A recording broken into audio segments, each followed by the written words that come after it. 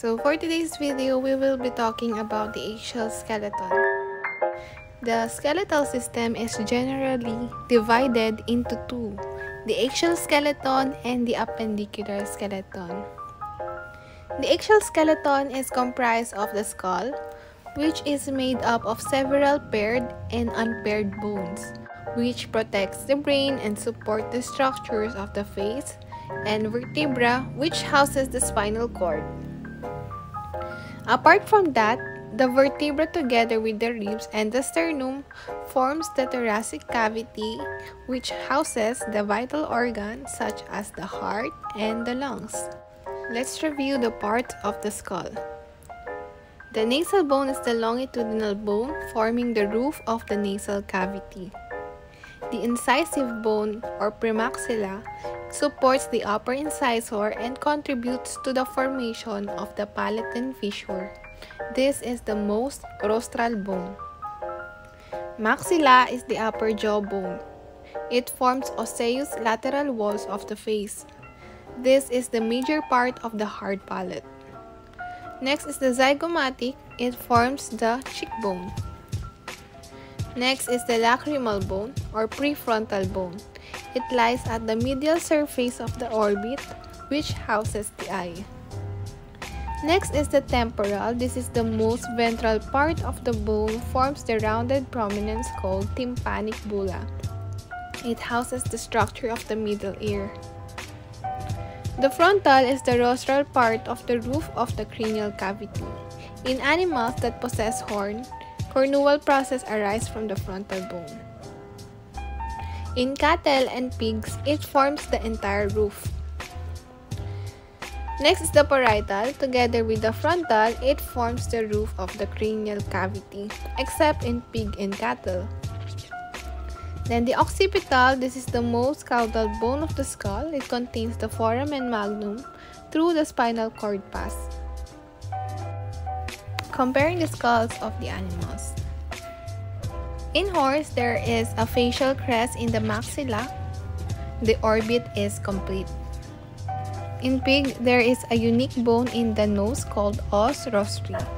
The frontal bone forms the roof of the cranium and the orbit is incomplete.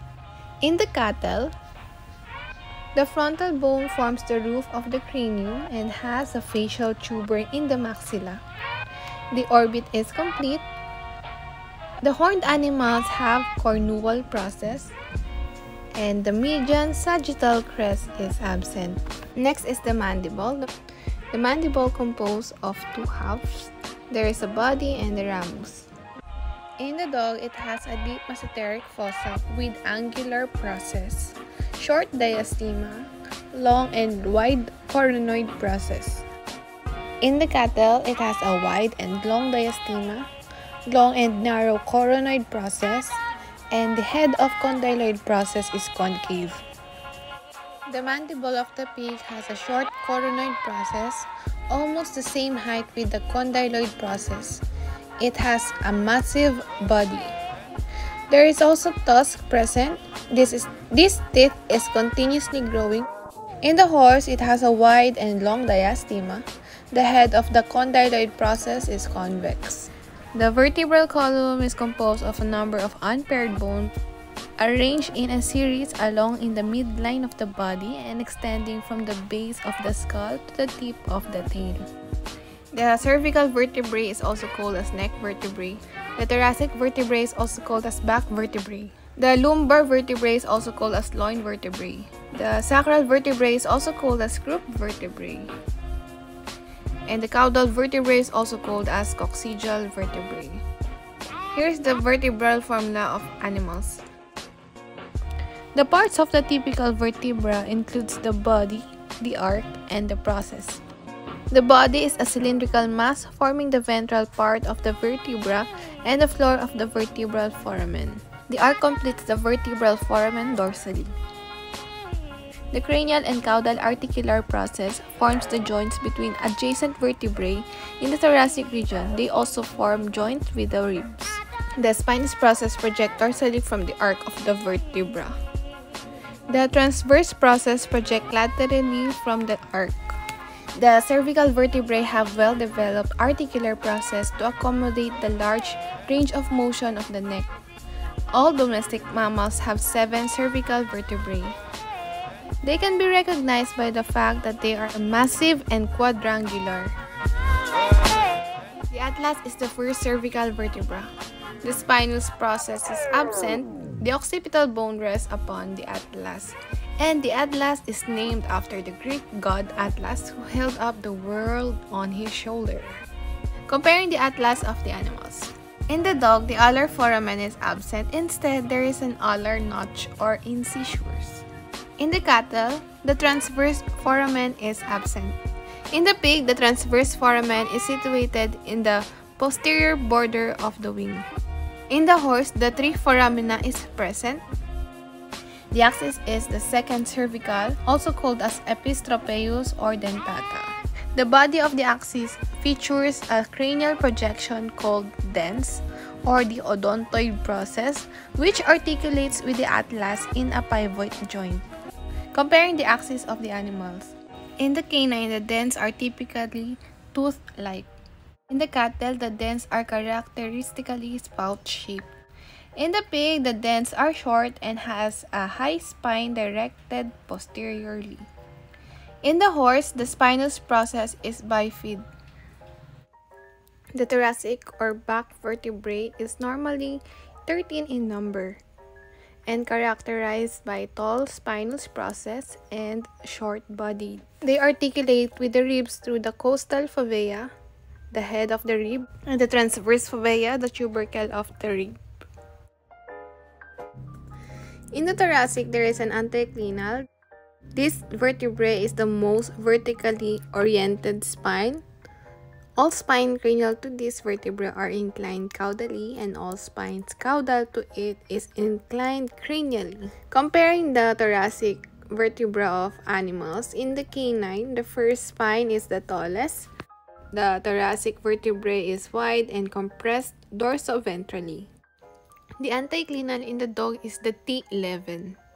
In the pig, the thoracic vertebrae is long body, constricted in the middle. The anticlinal is the T10. There is a total of 14 to 15 thoracic vertebrae. In the cattle, the thoracic vertebrae is larger than in horse. The anticlinal is the T13. There is a total of 13 thoracic vertebrae. In the horse, the first spine is small. There is a small transverse process. The anticlinal is the T16 and there is a total of 18 thoracic vertebrae. The lumbar vertebrae is also called as loin vertebrae. It has a large, flat or plate-like transverse process that project laterally. The spinous process are similar to those of the last few thoracic vertebrae. They can be distinguished from the last thoracic vertebrae by the lack of costal facets. The regional characteristic is it is a short and flattened bodies with expanded transverse process. Comparing the lumbar of animals. In the canine, it has 7 lumbar vertebrae. In pig, there is 6 to 7 lumbar vertebrae. In canine and pig, the transverse process are oriented cranioventrally. In the cattle, there is 6 lumbar vertebrae, and in the horse, there is 6 lumbar vertebrae. In cattle and horse, the transverse process is horizontally inclined.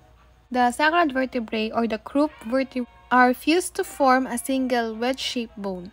The sacrum, which articulates with the last lumbar vertebra cranially, the first caudal vertebra caudally, and the wings of ilium craniolaterally. Generally, the sacrum have 2 surfaces, 2 borders, base, and the apex.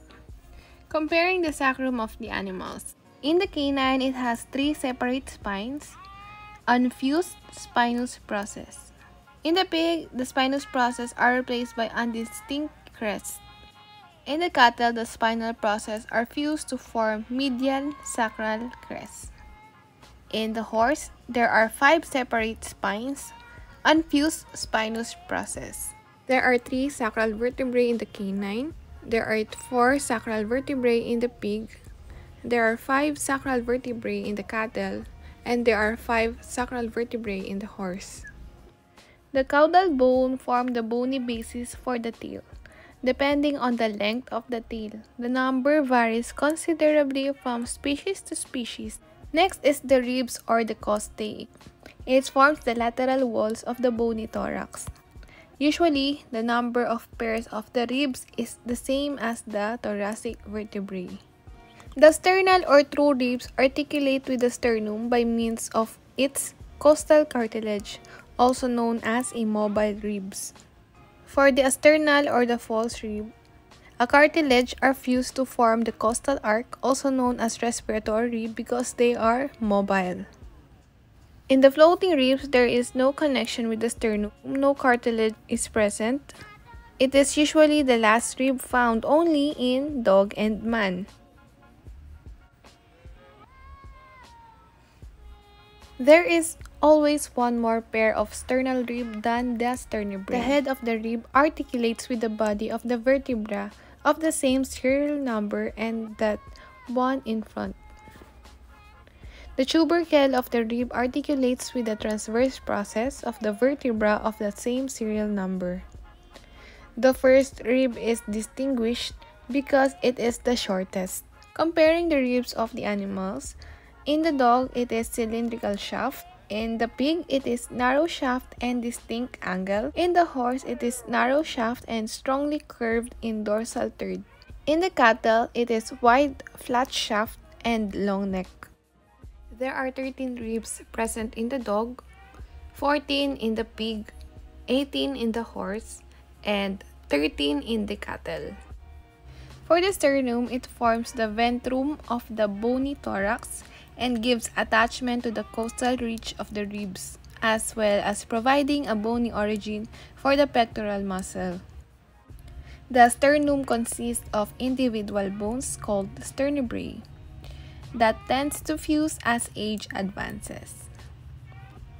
Manubrium is the first segment of the sternum. The body is the middle portion. The xiphoid process is the last segment of the sternum. It holds the xiphoid cartilage. The hyoid apparatus lies in the intermandibular space and consists of a number of line bones and cartilage. It is the means by which the larynx and the tongue are suspended from the skull. It is composed of the following bones. The stylohyoid articulates rostrally with the epihyoid and with the styloid process of the temporal bone caudally. It is the largest and often called as the great cornua. The epihyoid is a small rounded bone situated between the stylohyoid and ceratohyoid. It is also known as the middle cornua. The ceratohyoid located in between the epihyoid and basihyoid. It is also called as small cornua. The basihyoid is the only unpaired bone and is considered as the base. It is short and flattened and lies in a transverse plane. The thyrohyoid articulate caudally with the rostral cornua of the thyroid cartilage of the larynx. The lingual process is the rostral projection of the basihyoid bone into the tongue. In the horse, it has a long lingual process while short in the ox. Thank you so much for watching, and this video is sponsored by Patreon subscribers. Join me in making more veterinary educational content in a creative way. In return, you can have an access to all of my vet digital files, including my scanned notes and digital layout on Patreon. Your generous contribution will give justice for all of my hard work, so I can have more time to create artsy notes for your enjoyment and education. Thank you so much again for watching, and see you on my next video. I am Dr. Leatrice. I'm a veterinarian and an artist. Bye-bye!